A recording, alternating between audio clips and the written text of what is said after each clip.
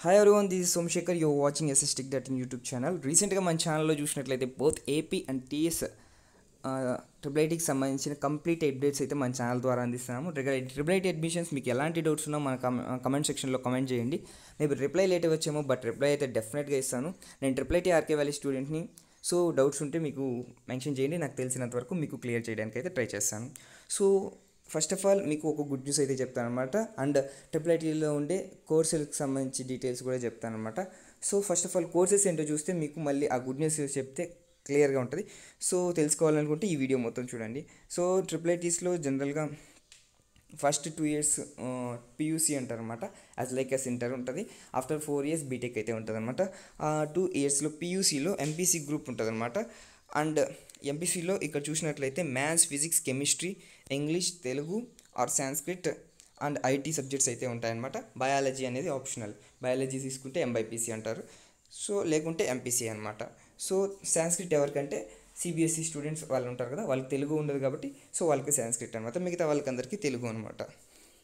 So ఈ పియూసీలో మీకు వచ్చిన పాయింట్స్ ప్రకారం అండ్ అలాగే క్యాస్ట్ రిజర్వేషన్ అండ్ మీరు ఆప్ట్ చేసుకుంటారు కదా, ప్రిఫరెన్సెస్ పెట్టుకుంటారు అనమాట. దాన్ని బేస్ చేసుకొని మీకు బీటెక్లో సీట్ అయితే అలాట్ చేస్తారనమాట. మీకు కావాల్సిన బ్రాంచ్ అయితే అలాట్ చేయడం జరుగుతుంది. ఆఫ్టర్ పియూసీ మీకు బీటెక్ బ్రాంచెస్ ఇస్తారు కదా. సో ఎవ్రీ ఇయర్ 6 branches అయితే ఉంటాయన్నమాట. సో ఈ ఇయర్ 7 branches అయితే అయ్యాయి. ఆ గుడ్ న్యూస్ ఏంటంటే ఇదే అనమాట. సో ఆ 7th branch ఏంటంటే ఎలక్ట్రికల్ అండ్ ఎలక్ట్రానిక్స్ ఇంజనీరింగ్ అనమాట. సో ఎప్పటి నుంచో నన్ను కొంతమంది అడిగారనమాట కామెంట్ సెక్షన్లో. సో నేను అప్పుడే చెప్పాను. ఎందుకంటే ఎలా చెప్పానంటే ఆల్రెడీ మాకు ఈ ట్రిపుల్ఈకి అయితే బ్లాక్ ఉందన్నమాట. సపరేట్ బ్లాక్ అయితే కాలేజ్లో అయితే ఉంది. బట్ ట్రిపుల్ఈ బ్రాంచ్ అయితే లేకుండా ఉండేదన్నమాట ఇప్పటి వరకు. సో కాబట్టి చెప్పగలిగాను. ఎందుకంటే బ్రాంచ్కి సంబంధించి ఎవ్రీ బ్రాంచ్కి సపరేట్ బ్లాక్స్ ఉంటాయన్నమాట. అంటే బిల్డింగ్స్ ఉంటాయన్నమాట. సో ఇక్కడ ట్రిపుల్ఈకి సంబంధించి అలాగే ఒక బ్లాక్ ఉంది. బట్ అక్కడ ట్రిపుల్ఈ వాళ్ళు అయితే లేరు కదా. సో కాబట్టి చెప్పామన్నమాట. సో ఇప్పుడైతే ప్రజెంట్ అయితే లేదు బ్రో, ఫ్యూచర్లో పెట్టే అవకాశం ఉందనేసి. సో ఈ ఇయరే పెట్టడం అనేది ఇంకో గుడ్ న్యూస్ అని చెప్పుకోవచ్చు. ఎందుకంటే మా జూనియర్స్కి కూడా చాలా యూస్ఫుల్ అనమాట. ఎలక్ట్రికల్ చేయాలనుకున్న వాళ్ళు ఎలక్ట్రికలే చదవచ్చు. సో మా బ్రాంచ్లో కూడా మా ఇయర్లో అయితే ఎలక్ట్రికల్ చదవాలనుకునే వాళ్ళు ఈసీ తీసుకోవడం కూడా జరిగింది. సో ఇది ఒక గుడ్ న్యూసే. సో మీరు కూడా ఎవరైతే చేరాలనుకుంటున్నారో ఎలక్ట్రికల్ కూడా ట్రిపుల్ ఈ కూడా ఉందన్నమాట, చేరొచ్చు. సో ఇప్పుడు బ్రాంచెస్ ఏ బ్రాంచెస్ ఉన్నాయో చూసినట్లయితే కెమికల్ ఇంజనీరింగ్ అనమాట.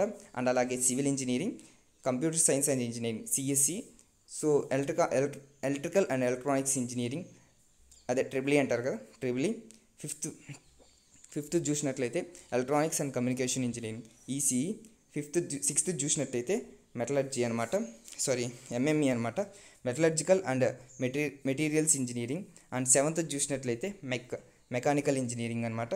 సో ఈ 7 branches అయితే ఏపీ ట్రిపుల్ ఐటీస్లో ఉన్నాయి. అండ్ అలాగే బాసా ట్రిపుల్ ఐటీలో కూడా ఈ 7 branches ఉంటాయి.